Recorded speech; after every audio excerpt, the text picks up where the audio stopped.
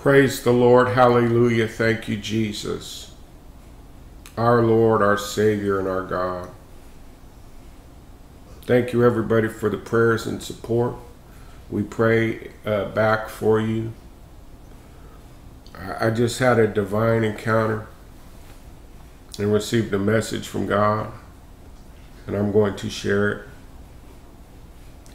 How it came about is irrelevant, but it's similar to some of the encounters I had in 2012 that all literally were fulfilled about floods and fires. And when I was going down to Anaheim and hearing Revelation 6 play and seeing that vision about the flood and fire and an earthquake and then a power outage, this came about in the same way on the iPod, same iPod from 3 years ago, hooked up into my Jeep that I just went out to check something, and this kicked on, Isaiah 30. Now, I want to talk about American Pharaoh. I want to talk about, especially for those who are living in the United States of America right now as we await more decisions from the Supreme Court Justice in the month of June. I want to ask you, have you seen anybody acting like a Pharaoh in this country? What is your opinion of how our nation stands right now and what it stands for? And what are we doing about it? So, of course, remember that this the imagery of 666 on this race and how it broke a record of 37 years. And I scrolled down and I saw a pyramid here and just show you a couple of things. And then, of course, American Pharaoh here, right in the middle, it says, from democracy to dictatorship. Now, I challenge you to ask you if that has any truth to it at all. So now let's go to the message. It's a RHEMA word from the Logos. It's an instant now word from the living Word of God. I'm going to read it. Now, I want you to keep in mind everything I just said as I read it and apply it to America and our situation right now. Amen. Woe to the rebellious children, saith the Lord, that take counsel, but not of me, and that cover with the covering, but not of my spirit, that they may add sin to sin. Let me ask you, who are you taking counsel from today? I'm speaking to anybody willing to listen. Majority of people watching my videos are saved, but what about those that are unsaved? Who are you taking counsel from right now? Who are you praying to for a spiritual covering? Who are you praying with, or are you praying at all? Okay. That walked down into Egypt and have not asked at my mouth to strengthen themselves in the strength of Pharaoh and to trust in the shadow of Egypt. In other words, God didn't tell them to do that. Therefore shall the strength of Pharaoh be your shame. Okay, so remember. And trust in the shadow of Egypt, your confusion. You notice the confusion in the world today? For his princes were at Zone, and his ambassadors came to Hanes. They were all ashamed of a people that could not profit them, nor be a help nor profit, but a shame and also approach. Now, the Lord just put it in my Holy Spirit as I was reading this in my Bible about half hour ago, that Christians are now being treated as shameful people. They're being harassed and persecuted by our administration, our government, the LGBT community, you name it. They're calling what is good evil and what is evil good. Need I mention Bruce Jenner, who is a man, by the way? I don't know why I got on that. Let me go on. I don't know. The burden of the beasts of the south. Okay, so now listen. Into the land of trouble and anguish, from whence come the young and old lion, the viper and fiery flying serpents. Okay, so this sounds like it's referencing bad things coming, not good things. Can anybody say amen to that? They will carry their riches upon the shoulder of young asses, and their treasures upon the bunches of camels, to a people that shall not profit them. Now what the Lord showed me here is all this money that the ungodly people are storing up will have no profit to them at all. Just follow me on this. For the Egyptians shall help in vain and to no purpose. Therefore have I cried concerning this. Their strength is to sit still. In other words, just stop. Now go. Now this is what the Lord told me. Now go, write it before them in a table, and note it in a book, that it may be for the time to come, forever and ever. In other words, this word right here is forever and ever and ever, and I'm to journal it today. That this is a rebellious people, lying children, children that will not hear the law of the Lord. And now look, this is, so I studied this. What lie are they telling here in Isaiah 30? Well, they're saying to the seers, see not. And they're saying to the prophets, prophesy not. That's the lie. God didn't say that. They did. The liars.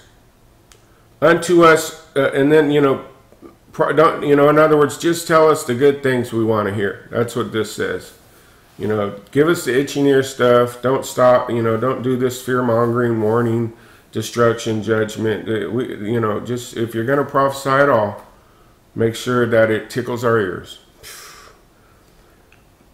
Get you out of the way, turn aside out of the path, because the Holy One of Israel to cease from before us.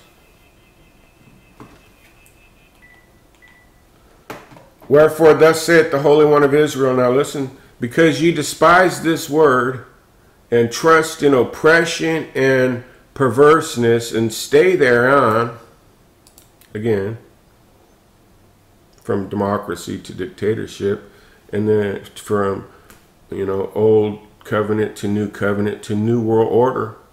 But we're not a part of this, the saved, but the unsaved are. The new world order, the one world religion, the one world government, all right smack dab in our faces.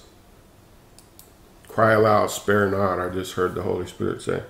Therefore this iniquity shall be as to you as a breach ready to fall, swelling out in a high wall, whose breaking cometh suddenly in an instant. There's a sudden something coming that will be sudden and instantly, as if like a breach of a dam, in other words. The floodgates would just be open upon these liars. Now, please, Jesus, listen, people. And he shall break it as the breaking of the potter's vessel that is broken in pieces. Now, you ever took a clay pot and smashed it down? There's no putting that back together, building that together again. And he will not spare, so that there shall not be found in the bursting of it assured to take fire from the earth, or to take water without of the pit. In other words, you won't be able to get no heat for your house, and you'll run out of water. Hello, somebody. EMP blast. No electricity. We're already running out of water here where I live. For thus says the Lord God, the Holy One of Israel, in returning and rest shall you be saved. In quietness and confidence shall be your strength, and you would not. In other words, look. Return to me, and I'll return to you. The Holy One of Israel, the Lord God Almighty says. But you won't. You say, no. I mean, come on, America. Come back to me. And the government, the people of this nation, the mockers and scoffers and all, they're saying, no, we're not returning to God. We're not going to return to God.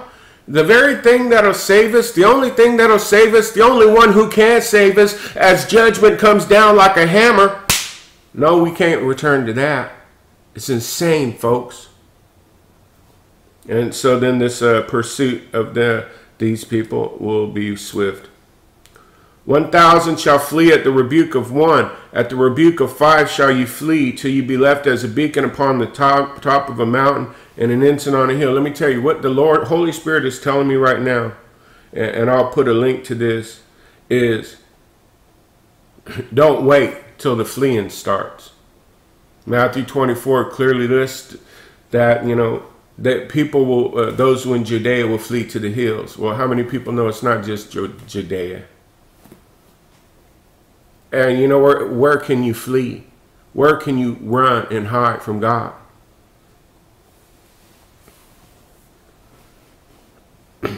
Now this is just RHEMA right here. This has been marked in my Bible for 10 years. I can't explain this in a way you'd understand. This is the way, walk ye in it when you turn to the right hand and when you turn to the left. So I believe I've spoken what the Lord said to me. Judgment's not coming, it's here. The people voted in America's judgment. And they voted him in a second time. And now he's going to rise to world power.